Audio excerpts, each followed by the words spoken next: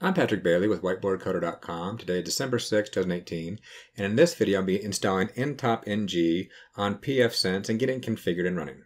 Okay, now part of my concern about installing this is how much CPU and memory is it going to use compared to what I have right now. So right now, if I look at what I currently have, at idle, I'm pretty much using 3% CPU. That's pretty typical. And actually, to be honest, before I installed this and removed it and reinstalled it again, and before that, I was really in the low, like 10 or 11% memory usage, so pretty low. If I go and do a lot of bandwidth test right now, we'll see this jump up to, 20 or 25. So like if I do a test, speed test,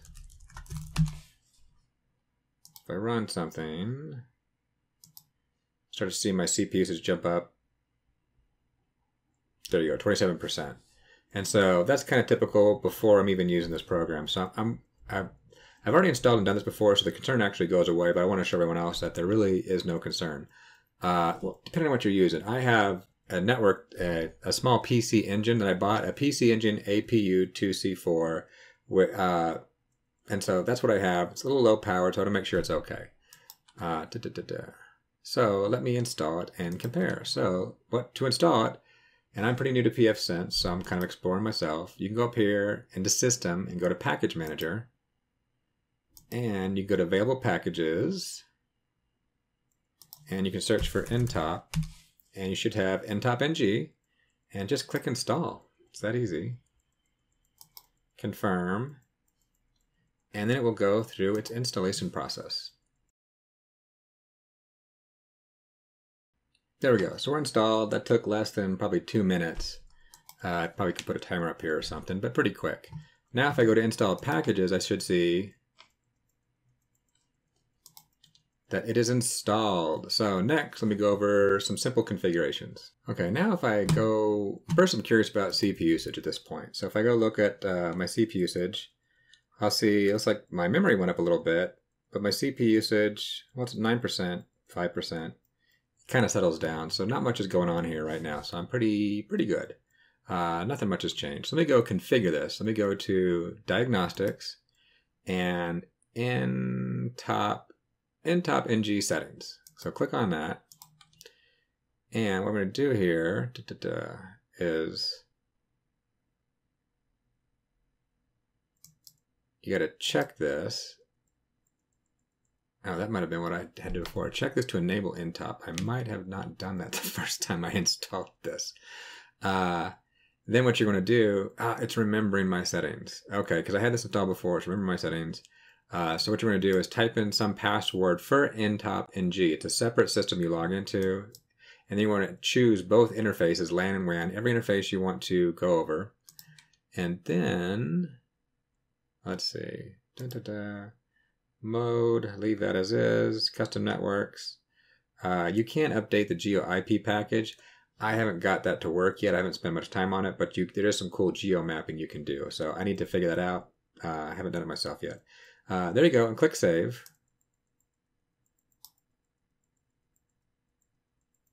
That's about it for configurations. Simple configurations.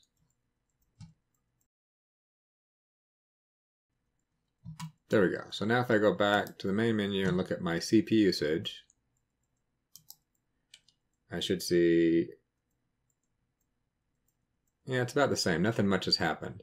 Now, one thing that I did do, which I may have messed up on my settings, and maybe I messed this up before. At this point, you should be able to, at this point when I did it before, I tried to log in. So I went down here and went to ntop, you go to ntopng to log in, which is going to open up another place. So it's 1921, well, whatever your location is, it should be running on port 3000. But in my case, I never got there. Okay, I probably have a repeat of history here, so good.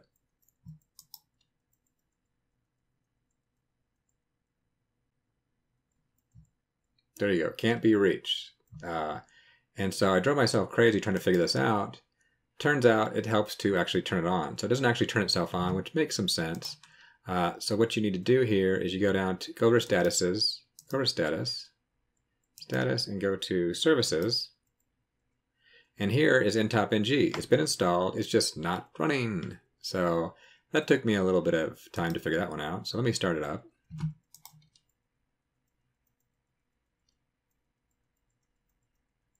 There we go. And now that it's running, if I go over here and look at what I have now, how's it affecting my CPU?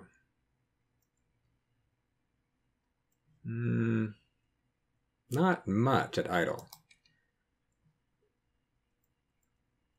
So now let me go over here. Now that it's going, let me go open it up. So diagnostics, ntopng. There you go. And so now I'm going to proceed to it. Okay, let me log in here. So admin, and I'll put the password in that I put in when I set this up. And then from here, I got a lot to learn about this. So it's probably a lot better to go watch some other people's videos on this, and I'll put links to those. But there's a lot of cool diagnostic stuff you can go do in here. So here I got my interfaces. I'll go click on this one real quick. 1 GB.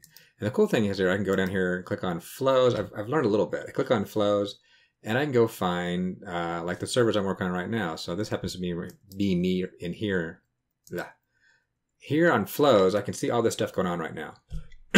But I can also dig down deeper. I can go click on, in this case, this computer I'm on right now. And these are all the details on this guy running right now and what's going on. So it is really cool and detailed. I can also see what's going on live down here. So if I go over here and run a speed test again, I should see this, increasing in speed. There we go. Sent and received. And I can dig down deep, DNS, HTTP. I can go down here and I can see a graph. I just started, so there's not much information here, so I can see what's happened in the last 30 minutes on this box. Are you get more information? Oh, I guess it didn't throw away the information. Since I reinstalled this, I guess it didn't bother getting rid of the old database, so I didn't really do a super clean erase. So I guess it's my preference. I kept my data, so I can go back here and look.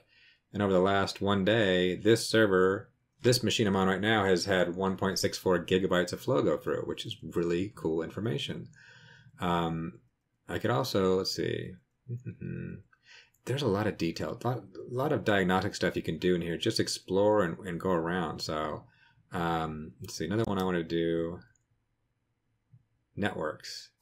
Networks, I can go in here and see my networks, where I'm connected, what's going on. And I probably want to change my interface to, no, I want to change remote networks. Yeah, right? Click on remote networks. No, not that guy. Who's going in and out? I probably want to go click on that interface, go to the networks. That's my external.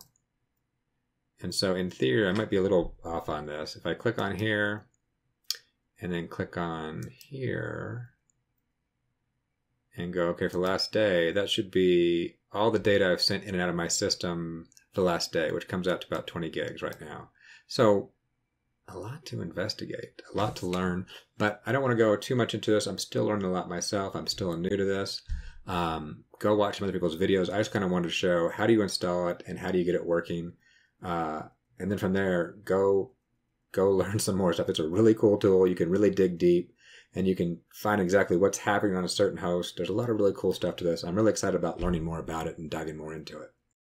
Thanks for watching. I hope you liked the video. If you did, please give it a like.